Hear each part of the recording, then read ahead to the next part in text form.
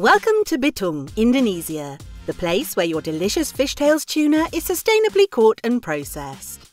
Here, tuna fishing is deeply rooted in the city and its people.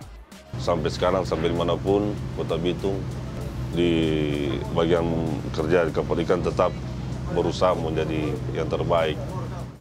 Fisherman Bije and his crew show the entire world how to fish tuna for the future with bamboo poles and lines. One by one, fish by fish. Third-party certified by the Marine Stewardship Council and Fair Trade. Before the fishermen go out on the Celebes Sea, they need to collect the bait. Small, silvery fish so the tuna will bite. Then it's time to set sail. The captain searches for skipjack tuna, recognisable by their silvery bands on either side. Skipjack tuna is the species found in most of the tuna cans worldwide. Once the bait is thrown overboard, the tuna start coming in, one by one. With bamboo poles and lines, the fishermen haul the tuna in at a rapid tempo. On a good day, the fishermen catch about 7,000 kilograms in one fishing trip. That's enough tuna for 30,000 fishtails cans. When the bait is finished, the fishermen start sorting and icing the catch, returning to port.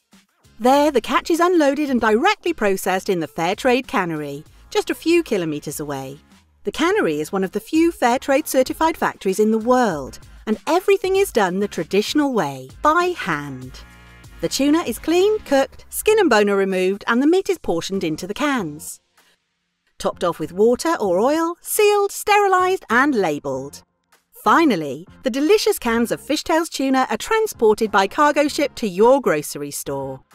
Thank you for choosing tuna from Fishtails. By doing so, you support the local community and make sure we can enjoy the delicious and sustainable tuna forever.